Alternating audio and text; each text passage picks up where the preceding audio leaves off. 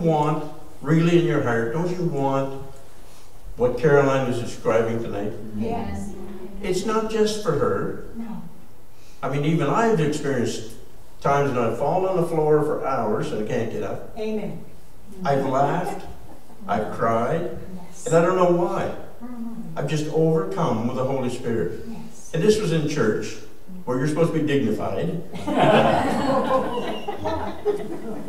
I remember years ago, renewal started with the quietest little lady you would ever come across.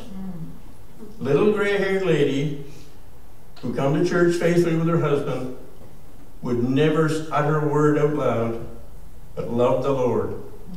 And one night, somebody, I don't even know who the speaker was, but somebody talked about the Holy Spirit. And she began to laugh. And she laughed out loud. And people all through the church caught it. The Holy Spirit just spread through that because she released herself. So it's all about surrender. When we sing, I surrender all, but I'm keeping this. I'm keeping that. You know, surrender. Yes. That's what it's all about. He surrendered everything for us on that cross. So we surrender to Him. Yes. It's got nothing to do with my message. But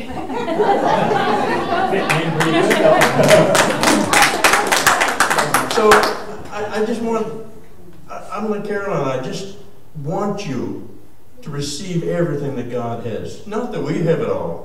I want more. Yes. I'm greedy. Yeah.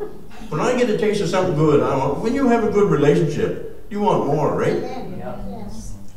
Well, you'll never have a better relationship than the living God inside you. Never. Never.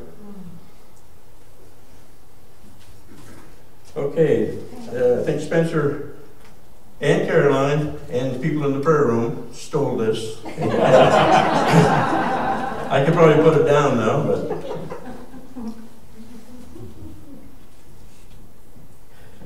Thank you, Lord. Thank you, Jesus. I'm just going to say, there's going to be a lot of questions I'm going to ask people tonight. What should a message do? Just think that over. What should a message do from the front? It should encourage you. It should make you think. It should cause us to do something, either to act or react. You might not like what a person says up front, because it might pinch you, right? Maybe you need to be pinched, or poked, or prodded. The way that we react tells us what's in our heart.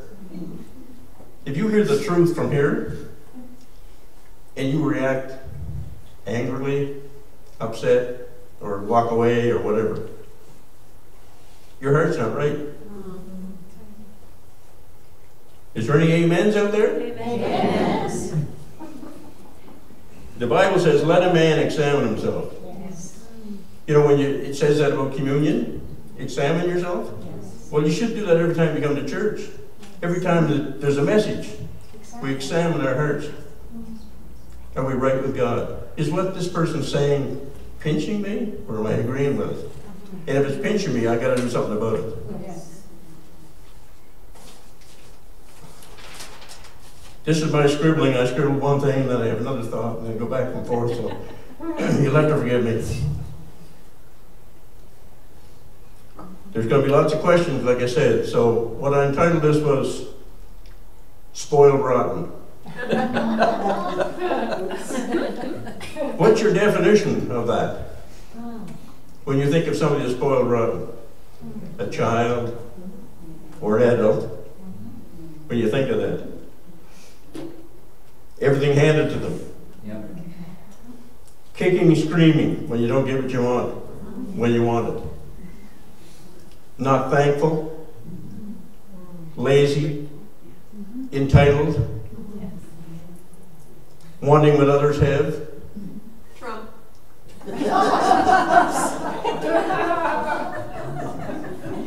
That's not on record. Yes, it is.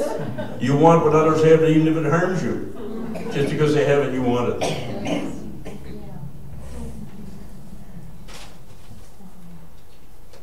What about the church on earth today? Did you ever pray for revival and not see it? And wonder why? Do you ever wonder why revival takes place in other places in the world? Usually poor countries? Could it be that revival happens because God is all ahead? Yes. Amen. Yes. Yes. Places where there is want for even the daily necessities of life. They're hungry for hope, for truth, and are willing to do whatever it takes to get to God. Yes. Sometimes risking everything, including family, jobs, or even their lives. Just think about that. How desperate are we? What about the church in North America? When's the last time that you had to sit on a log or a rock or a mud floor to hear the gospel? When's the last time you had to walk miles through the jungle, over mountains, in pouring rain to hear the gospel? When's the last time you were threatened to be punished if you went to church? When's the last time you were afraid your home would be attacked because you're a Christian? Are we that spoiled child? What is our biggest concern going to church? Can we get a good parking spot? Is someone in my seat? Is the seat comfortable? Is the music too loud, too fast, too slow? How about the preacher? Do they talk too long? I didn't hear any amens to that. You're here for a while yet? Amen. You can go, John. How about the air conditioner or the heat? Do we want church our way with no surprises? Do you want it the same every week when you come to church? No. Or do you want to let God move? Amen. Yes. Amen. Somebody's listening anyway. Are we open and excited and expecting God to move? Yes. Or are we coming for entertainment? This is questions we have to ask ourselves. We have to examine our heart. Yes. Am I giving true worship? Or am I just singing songs because it's Sunday and I'm just singing songs that I know? Are they touching your heart? You know, each song has a message. Yes. They bring you to the throne room. Amen. And tonight was incredible. I just want to thank you folks because it was just incredible. If you wanted God, God was there. Thank you, Lord. Reach out and grasp Him. Yes. Did you sense the presence of God in those songs tonight? Yes. Amen. Did it touch your heart? Did it melt something in you? Were you overwhelmed in His presence? That song, the one that Shirley liked tonight, I love that song. I love it. Yeah. It draws me right in every time. I don't know. Yes.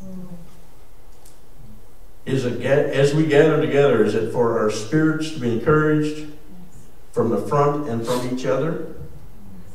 Or are we just here because we're here? Why are we here? We're not playing. This is real life. Yes. You're either a Christian or you're not a Christian. So that's your life. You make a choice, right? Amen. You choose this day who you serve. Yes. That's what the Bible says. It says life is a battle. We all know that. We talked about that tonight. It's a battle. It's tough, isn't it? Yes. Everybody here is going through something. And that's why in Ephesians 6 it says, put on the whole armor of God. He wouldn't say that if you didn't have to have protection. You have to fight. It's every day. It's not just once in a while. We only win with Him alone. The Bible said to stir yourself, to seek God's kingdom, to shake off heaviness. Yes. Anybody got a bulletin here tonight?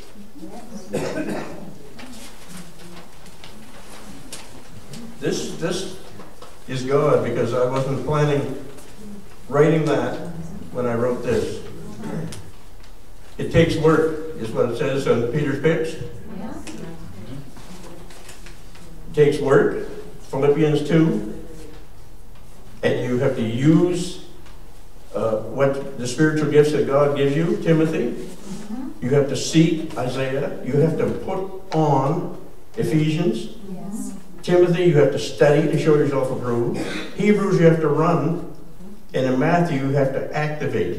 Yes. Yes. Thank you, Lord.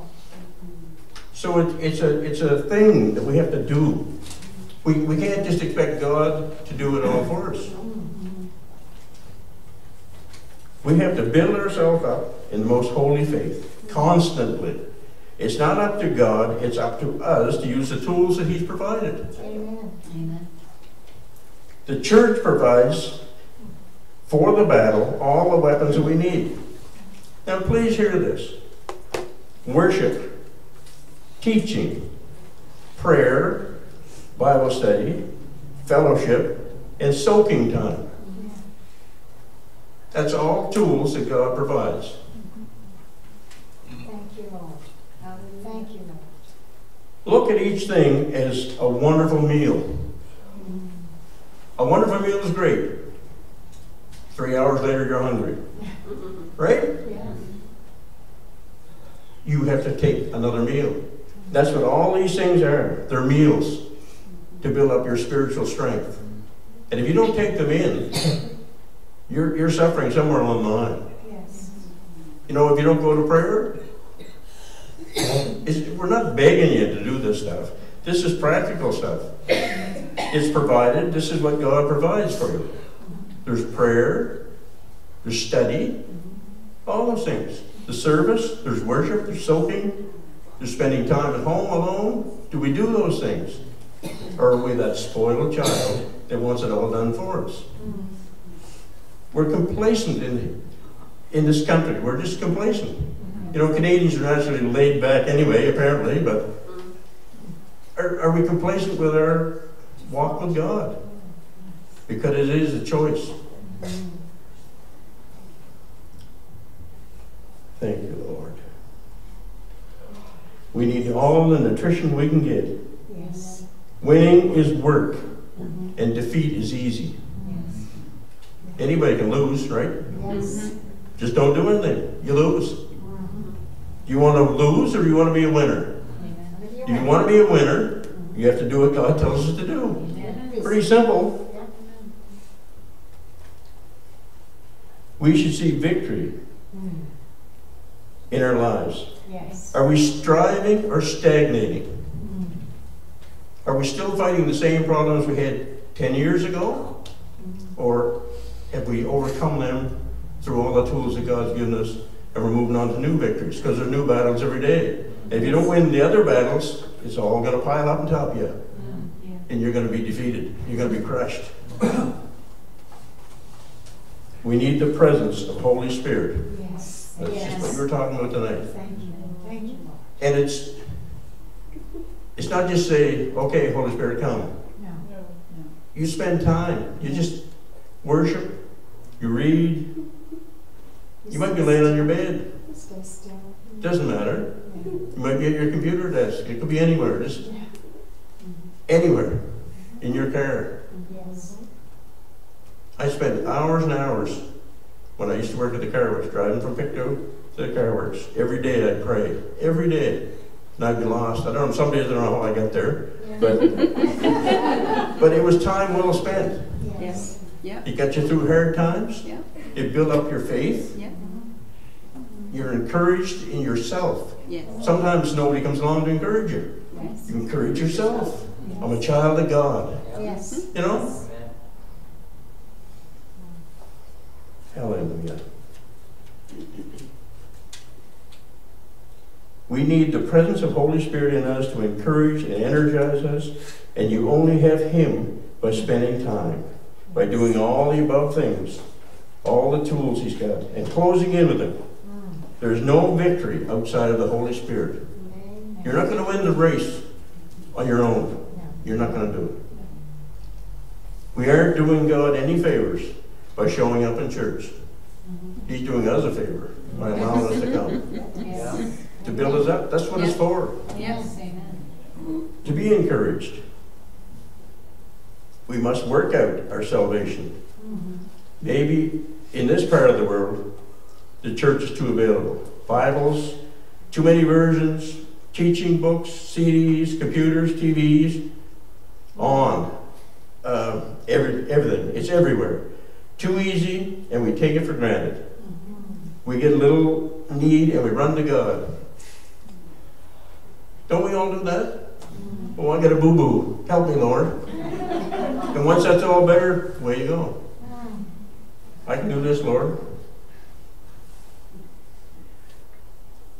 What about all the tragedies and the shootings, the bombings, the terrorist attacks? Everyone runs to God for a while. They pray on the street corners. There's no shame then. You're in desperate need.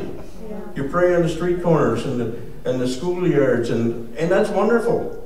But what about a few days later, you just go away and forget about that? You go on with your life. Where's God in all that? Yes. The Bible says, "Why are you so downcast, O my soul?" Psalm 42 and 5. And it says, I'll read it here. "Why are you in despair, O my soul? And why have you become disturbed within me? Hope in God, for I shall again praise him for the help of his presence." Yes. Present. What an amazing promise. The church, I'm not talking about just this church, I'm talking about his church worldwide, is supposed to be a place of joy, peace, love, victorious, so that the lost will look and say, I want what these people have. Yes. Yes. Amen. Does the world want what you had, what I had? Do they want it? Are we showing that? Are we living it every day? If we are not displaying that, then we need to check ourselves out, to just see what we need to do in order to be the people that Father God destined us to be. It takes work. Are you and I willing to sign up? God loves us too much to leave us the way he found us. And he's a great Father, willing to bring us to the end zone. If we don't, to do our very best, if we don't quit. Are you willing to fight for what God has for us? Are you willing to fight that fight to the end? Yes. He who endures to the end is saved. Yes. You can't quit. I have a video there I want to show, John. That movie one. You feel the Lord calling you, saying that? Isn't that amazing? Yes. Thank you, Jesus. Hallelujah. God only needs one thing from us. It's not wisdom.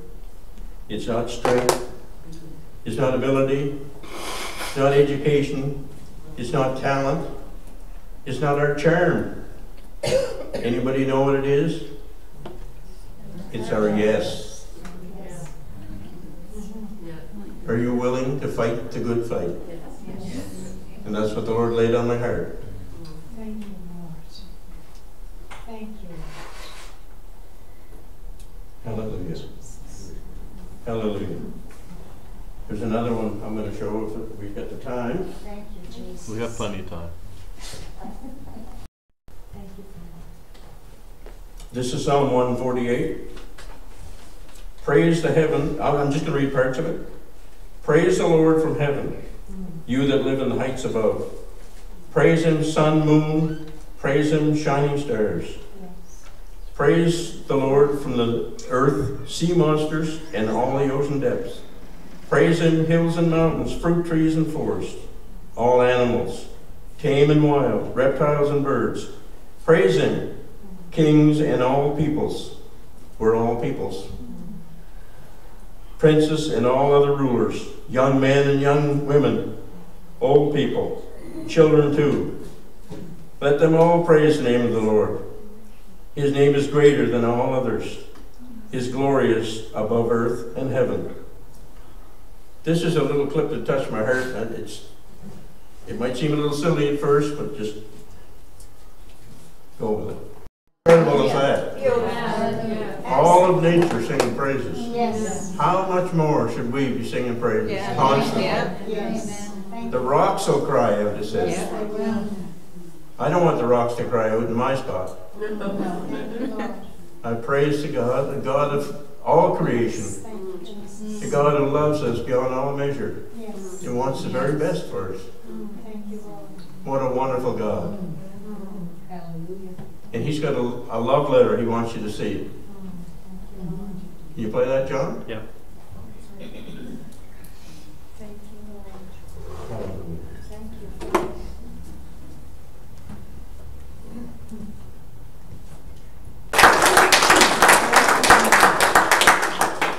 Kind of takes your breath away, doesn't it? Amen.